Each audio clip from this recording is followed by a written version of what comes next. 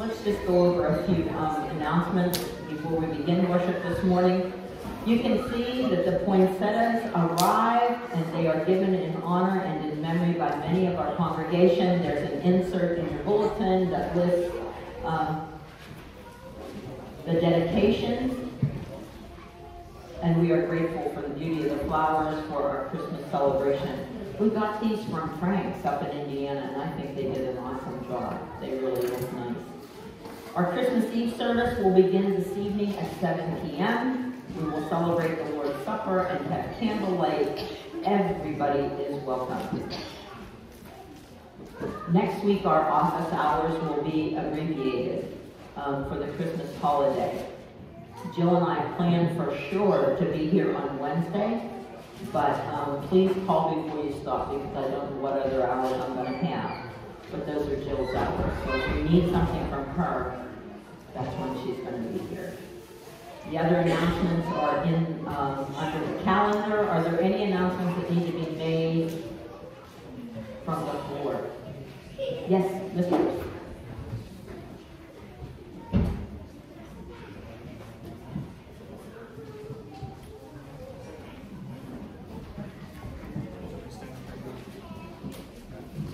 I have a big voice, Terry says. On behalf of the session and the congregation, we'd like to thank a few people who go above and beyond to help the church throughout the year and offer just a little Christmas bonus. I'm going to call out their names if they could come forward, and when we can recognize them as a church, I would appreciate it. Thank you. First is Pastor Terry.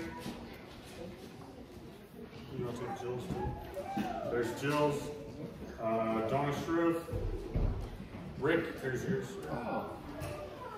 Thank you very much, sir. Matt, walk up here, buddy. Laura here, there's Laura. Sue and Tyler. Where's Tyler? Tyler's here.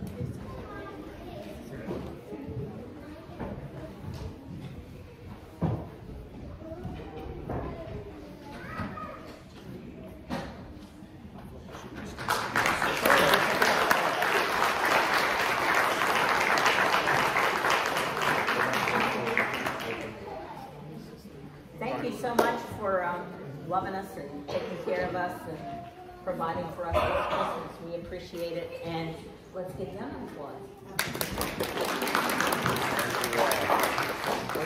Thank you, everybody.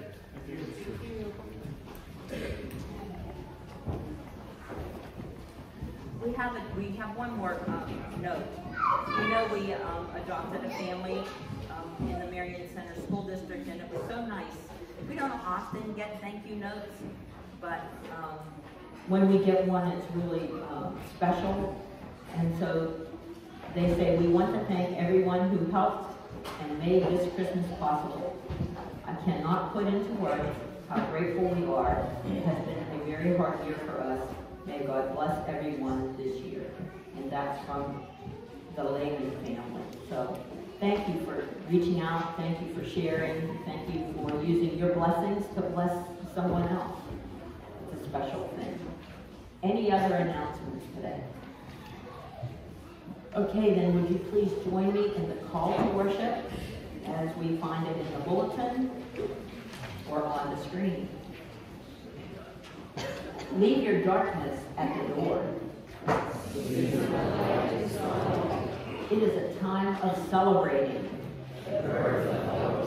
the flame of compassion, the bud of peace. The darkness is fading. We are finished with waiting. All season we have been bringing in the season of light with the lighting of the Advent candles. Today we light 4 candles. The first 3 in the Advent wreath are those of hope, peace, and joy. And now today we will light the 4th, and this is the candle of love. Jesus demonstrated self-giving love in his ministry as the Good Shepherd. Advent is a time for kindness, for thinking of others. It fits right in with the thank you card that we got, and for sharing. It's a time to love as God loved us by giving us his most precious gift. As God is love, let us be loved also. In the book of Deuteronomy, we find these words. For the Lord your God is a God of gods and Lord of lords. The great God, mighty and awesome, who is not partial and takes no bribe, who executes judgment or justice for the orphan and the widow, and who loves strangers, providing them food and clothing. You shall also love strangers, for you were strangers in the land of Egypt. And then from the New Testament, in the book of John, I give you a new commandment, that you love one another as I have loved you. You shall also love one another. By this everyone will know that you are my disciples, if you have love one for another. Would you please join me in the unison prayer as you find it in your bulletin or on the screen? Let us pray together. Teach us to love, O Lord. May we always remember to put you first as we follow Christ's footsteps, so that we may know your love and show it in our lives. As we prepare for our celebration of Jesus' birth, also fill our hearts with love for the world, that all may know your love and the one whom you have sent, your Son, our Savior. Amen. We're going to sing our first hymn for this morning. I know the bulletin says just one verse, but Jill and I got our wires crossed, so we're going to be singing 3 verses. They're on the screen, or you can find it on page 41 in the hymnal if you would rather use a hymnal. Please stand as you are able.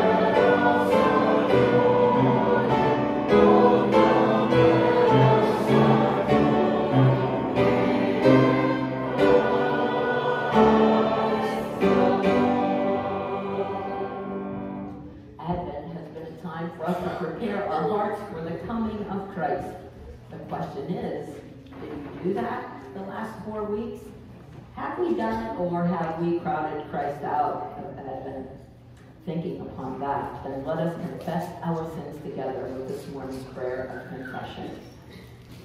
Merciful Savior, we have the best of intentions, wanting to create memorable celebrations of your incarnation. We confess, though, that we get off track. We are dazzled by shining lights and beautifully decorated trees, yet fail to be your light to a hurried world. We run from one holiday event to the next, yet fail to stop and be a good Samaritan to those who need food and shelter. We sing Christmas carols at every opportunity, yet fail to share the good news of your love to those for whom the holidays bring depression, grief, loneliness, and despair. Forgive us, we pray. Restore to us a joy in the sacred, in the simple, and in being in your presence as redeemed children of God. We pray in Jesus' name. Amen. God so loved the world that Jesus, God's only Son, came into the world to redeem everyone who believes. In Jesus Christ, we are forgiven.